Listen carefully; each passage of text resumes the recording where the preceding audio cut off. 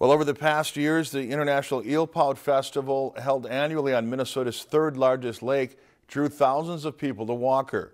The cancellation of the festival shocked not only the community, but everyone else involved in the planning.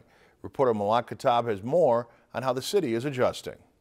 The cancellation of the 41st Annual International Eelpout Festival left staff at Chase on the Lake in limbo. They already had the outdoor tent, the ice bar, and bands booked for the event. So, after weeks of planning, they came up with an alternative plan. We still wanted to find a way to get people to come to Walker for a weekend in February. So we decided that we would come up with our own event, land-based event. So the Frozen Block Party was born. The onshore event will take place on 5th Street, and the city of Walker is assisting Chase on the Lake to ensure everything is done on land. Walker City Councilor Gary Wilkening says the International Eelpout Festival has always been an economic boom for Walker, and this event will likely be the same. It's going to bring in people for your overnight stays, and we're assuming that it's going to bring in people for your daily events and travel into Walker and see what's going on, and they'll go shop in the stores hopefully and dine in some of the restaurants, and that money spreads throughout the whole community all the rest of the winter. It's still uncertain whether the Eelpout Festival will make a comeback in the future. You know, every event has its life cycle, and I think Eelpout may have hit that, especially because of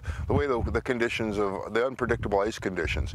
And so to be able to do an event and bring it onshore and keep all of the activity going on land, it just makes it much more secure going forward in the future. This whole area behind me will be closed off for the event, and organizers say their main focus is keeping the lake clean. The cleanup on Leech Lake is our #1 priority. The lake itself is a great asset, and you know, we all are a part of this community, a part of this watershed. So in an effort to help clean that up, we are actually launching a program, Buy a Koozie, Save the Lake. Organizers are aware that just because the event is on land, the lake can still be affected by folks who want to come up to ice fish. A sanitation and garbage plan has been approved by the City Council to ensure cleanup efforts once the event is over. Reporting in Walker, Malak Katab, Lakeland News.